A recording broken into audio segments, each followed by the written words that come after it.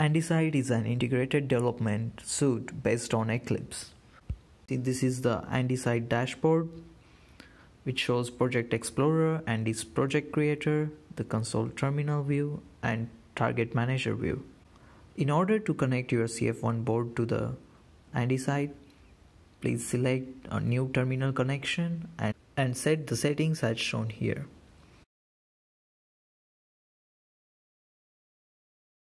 And you can see a new terminal connection has been successfully established, and you can see the platform details in the terminal view of your AndeSight. Here the platform is A250 and the CPU is AndeScore N22. The next thing is to import a demo project. You have to go File, Import, Existing Projects into Workspace, and select Archive File. The AndeSight projects will be in your under AndeSight demo directory. You have to go V5, Startup, and CF1A250. Under this folder you will find all the demo projects available. Here we are choosing demo printf as a demo for this video.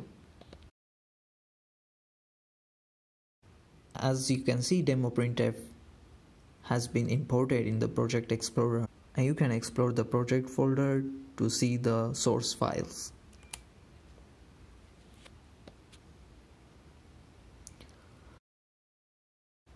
To set the target configuration, in order to do this, right click on the project folder and choose target configuration.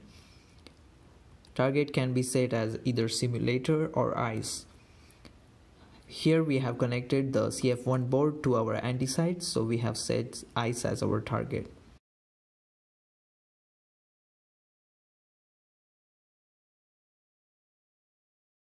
The next step is to build our project. In order to do that, there are two ways. Either you can right click on the project folder and choose build project, or click on the hammer icon, which is the build project icon on the nav bar. The status of your build will be shown in the console view.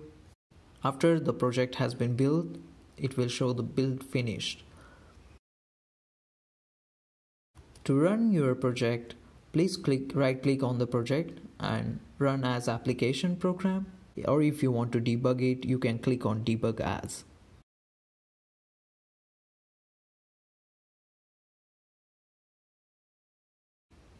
The console will show the status of running the project, and the terminal will show the result after executing your program.